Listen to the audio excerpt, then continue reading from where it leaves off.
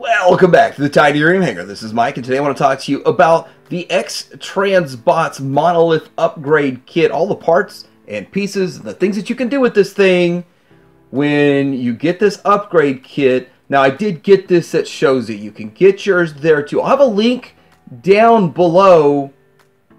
Let's get right into it.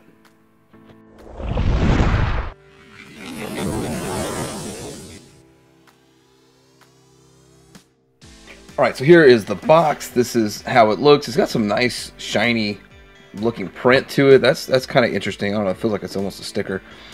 We do have on the side here, the back.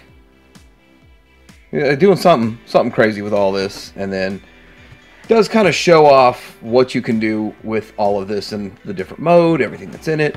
So, standard box, but the interesting part is kind of the double clamshell, how it comes in here like this with these two parts. That's a lot of stuff. That is just a lot of stuff. And then loosely packed in, we have the faces and the handles, which it just all kind of fell out in mine. But anyway, we're going to get into this. So let's start out by looking at all these different faces. A lot of the faces look very similar, so we're going to kind of show those first. Let's get a better look at that. These faces here all have very similar looks to them.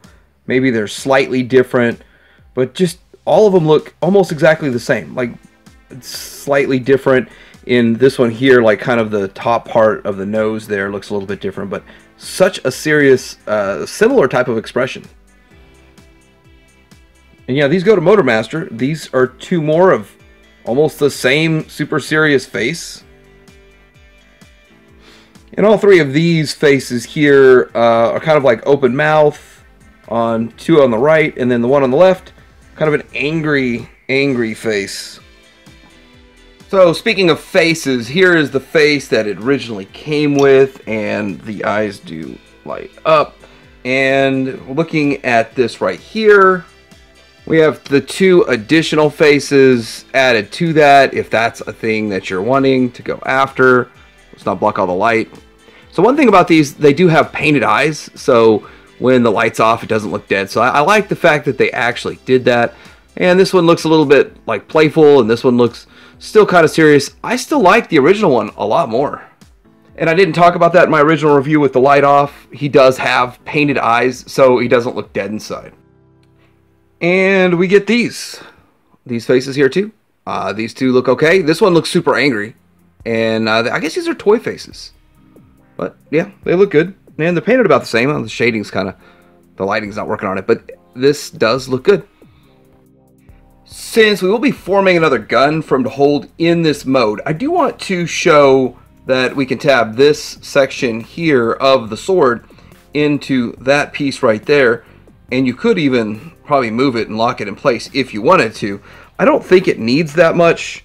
It actually holds in quite well because, you know, X-Transbots tight tolerances. So there it is right there. And you could do that with same with the gun also, if that's the thing that you want to do. They both do it, and they both kind of lock in place if you want them to.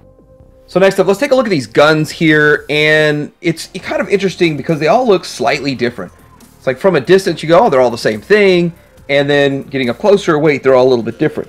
I like this burgundy, and it has a really nice paint to it, so this looks really good. And just look at that gleaming of the paint, so that thing looks really nice. This one here, it's got some extra stuff going on right there to make it, I don't know, look like it's shooting some serious amount of stuff. And they all kind of have like the handles that go down so that they can plug in. So it works pretty good with that. This just looks unpainted at all. I think these two are both unpainted, but that one looks the simplest of all of them, I think. Kind of put the handle down like that. And then this gun here, and I love the blue. This paint looks really nice. It's just kind of strange they painted two, and the other ones they just kind of left.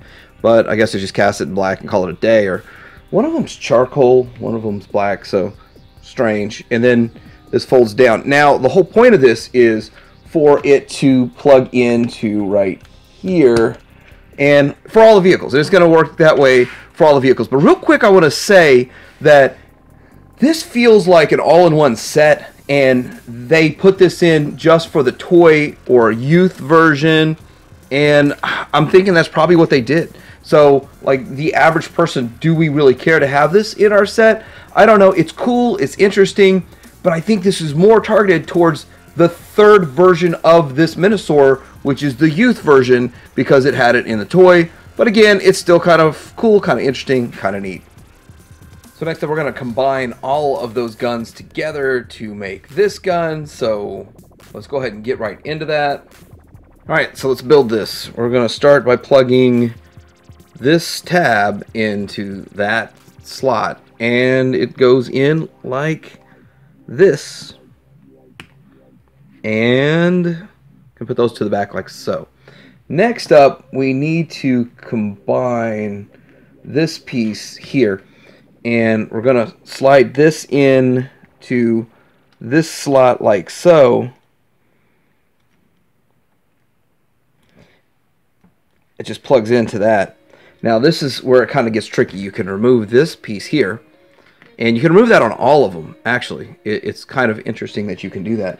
And then you can plug this in like so. And then you slide this around to tab into these pieces. So let's get that all tightened up and tab this in like that. And then you can put these back on, and nice and easy. And then you can do whatever you kind of want with the rest of this stuff. But right now I'm just going to leave those out to the side. And then we're going to plug this in. Now, these handles for the blue one, they went to the back. And so you plug this in. I think it goes in either way. It does kind of go in either way. So, kind of how you prefer it. Do you want it to go that way? And also, every one of these guns, you can plug the original gun into the top. So you could even add maybe a scope by putting one of the original guns in there. You can have a scope on this. I don't have them handy. The downside of keeping them in the box. Okay, so the gun does have to get set up this exact way. This piece has to face forward, or it won't hold in his hand. It just won't fit. Anyhow, this is what it looks like. I mean, is it really cool? And here he is dual wielding his guns, if that's something that you want or how you want to go about it. And I gotta admit here, this is just a weird looking gun, but it's kind of a good segue into what we're gonna do next with the blast effects. Everyone already knows about these blast effects. These go under his wrists, but do they go in any of the guns? They actually do plug into the lower part of the gun right there. And this guy's starting to get top heavy, so you're going to have to adjust a few things in his knees to hold him up. But then we also have this blast effect right here. And this blast effect, of course, is made for the original gun. It's going to go into the tip, so let's go ahead and do that. And there he is with both of these, and trying to get it all in the frame so you can see both of the guns really well. And all the blast effects that go along with that. So let's see how he looks with blast effects under his hands. So these effects simply just plug right in there underneath there. There's a hole right here, and then the tab that plugs right into it. I think if you're going to display it this way, I think a splayed hand looks pretty good. You can do a fist or a splayed hand just like that, however you want to do it, but that looks kind of good. Maybe you could have a gun in one hand and then him shooting his effects out in the other. I know we did this in one episode, but yeah, it's kind of a cool effect. It's there. I do like translucent plastic on this too, so that's pretty cool. It's kind of interesting. It's kind of fun. So the last accessory here is this little communicator. It's a yellow communicator. Comes from the show, but it's kind of strange because they did indeed say it's for MP36, and I think it's kind of strange. Sort of because they already made their own Megatron, so did they concede and say, well, MP36 is better and nobody has our Apollyon anymore? Or did they already include this? I don't even remember. They might have already included it with Apollyon, but there it is. It fits nicely in his hand, so you can tell it was made just for MP36. It doesn't tab in or anything. You just kind of have to open the palm up and slide it in there, but looks pretty good as he controls Minosaur, or the Mighty Monolith. Next up, what I think that was confusing to everybody about this set was, do you have to have these parts to combine it? And of course, obviously, no, you don't have to have these parts to combine it.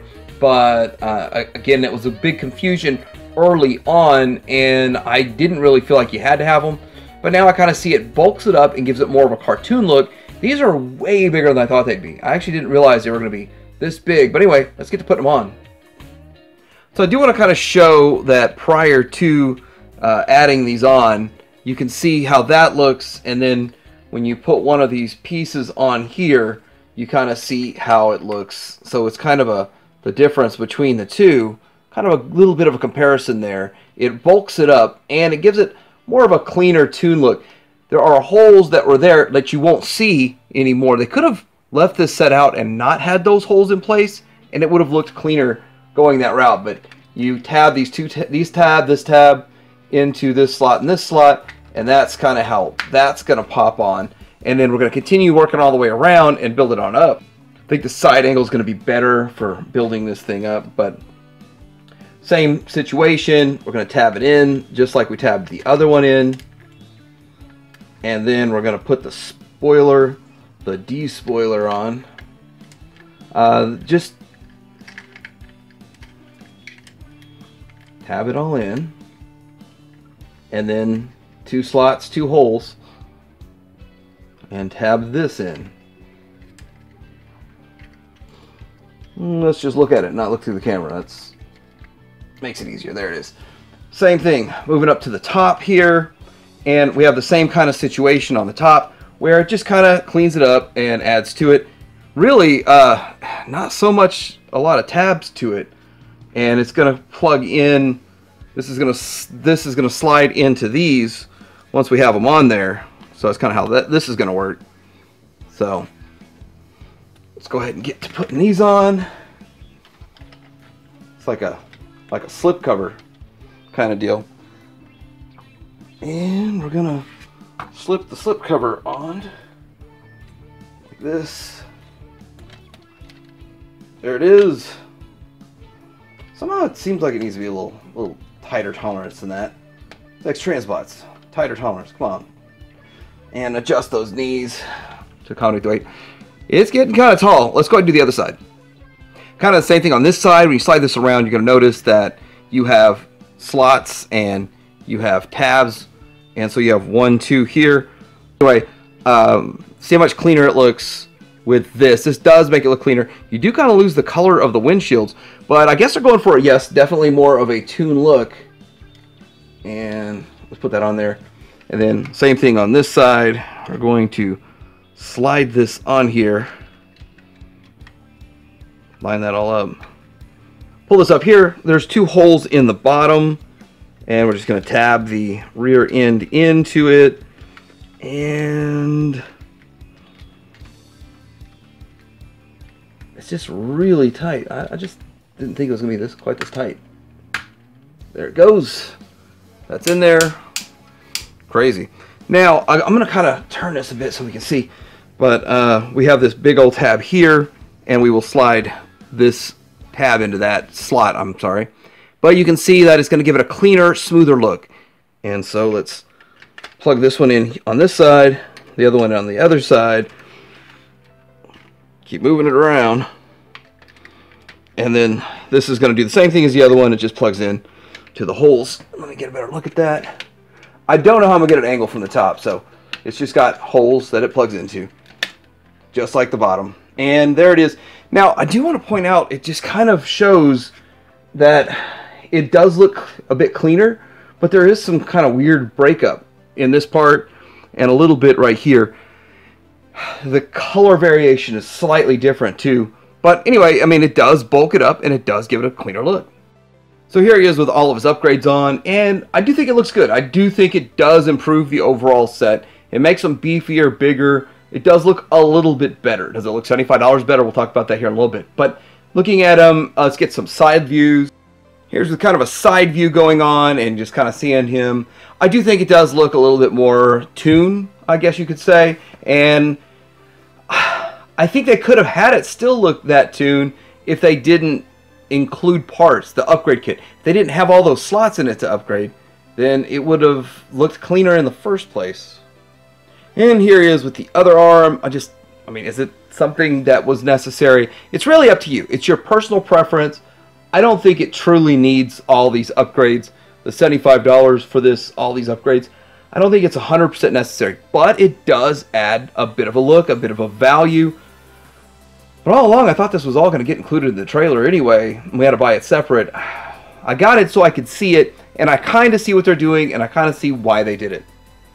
So, this has been the X-Transbots Monolith upgrade kit for all the extra parts and pieces to combine, well, to add to his combined mode. And some of the parts can be used in individual mode. Some can be used in the base mode. That can be seen right here. If you want to do the base mode, I did not do the base mode. So what do I think of the set? I think that it does beef him up a bit. It does clean up his look. And again, like I've said 3 times already, that if they didn't include the slots for the tabs to tab in these pieces, it would have already been clean enough, and I would have been fine with it. I probably will display this on mine, simply because I got it on there. I have it. I might as well. It's going to give it a little bit more beef next to the other ones. I thought they re-engineered this to be a whole lot bigger, and it doesn't seem like it's a whole lot bigger. But if you're one of those that likes to have different faces, different face options, different shoulder options, and those kinds of things, then this set might be for you. It might be worthy to upgrade. And if this is your only Minosaur, unlike me who I'm on all 3, if this is your only Minosaur, then you might want to just, hey, let's go all in on this and get every option that I can and every display option that I can. But I have to say I expected extra parts with the trailer. But I didn't expect this much. It just seems like a whole lot. 8 faces for Motormaster when he already comes with a couple I think. And now 4 more faces for the combined mode, which I think that makes sense. But it's a lot. For $75, you're getting quite a bit of plastic in this set. But if it's up to you, if you really want it, if you need it, then get it. And again, I think that this was in the mindset to have the toy version, the youth version that's coming out, version number 3. You got this one, G2, and version number 3, which is the youth version. I think they had that in mind for this set to cover all the versions. And that's why I think it's so expensive, and that's why I think they went all out and did so much with it. But anyway, I did get this at ShowZ. You can get yours there too, and I'll have a link down below. Let me know what you think in the comments below. If you have this, are you getting the upgrade kit? Did you already get the upgrade kit and you like aspects of it? Did you get it and you don't like it? Let me know in the comments below. Like, subscribe to Deer Hanger out.